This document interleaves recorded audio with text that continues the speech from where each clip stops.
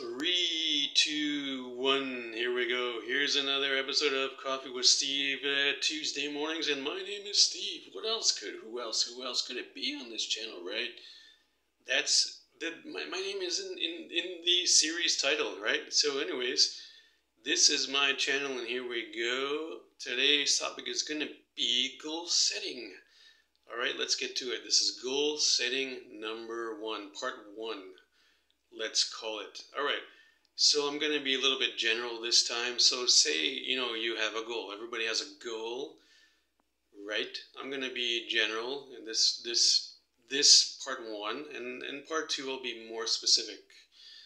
Alright, so you have a goal. Write down exactly the specifics that what exactly do you want from this situation, or what improvement, what are you looking for? What exactly is it that you are seeking? What are you trying to change? What are you trying to do? What are you looking for exactly? Kind of like having, your mind as a laser beam focus. So say you can, make a list, and on the right side, write down exactly what you are looking for. It could be anything like, a new job, a new place, whatever. Write down exactly what you want.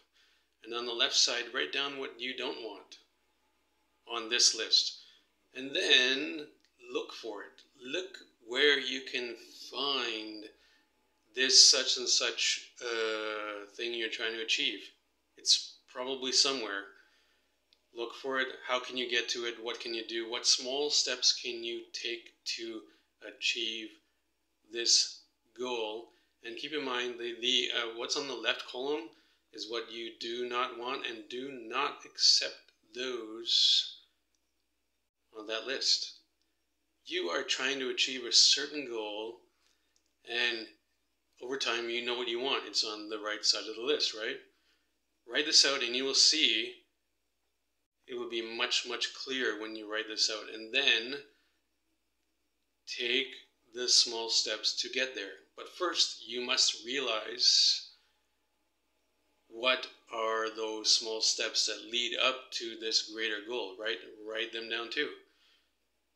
Then you need to, let's say, apply certain things in your life, which is a couple of major things you need would be commitment to the goal, discipline, to say no to other things, right?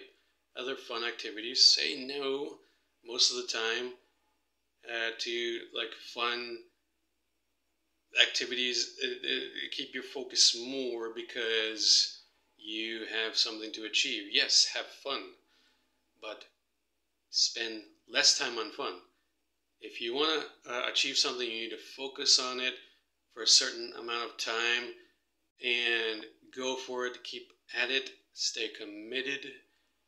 And if you ever get stuck or lost, or you lose your direction, your way, your focus, look back on the original list I spoke of at the beginning of the video and keep on going. Alright, so if you got something from this video and you find it informative and you enjoyed it, subscribe if you like, and wait till next week's video. I'll be back with part 2.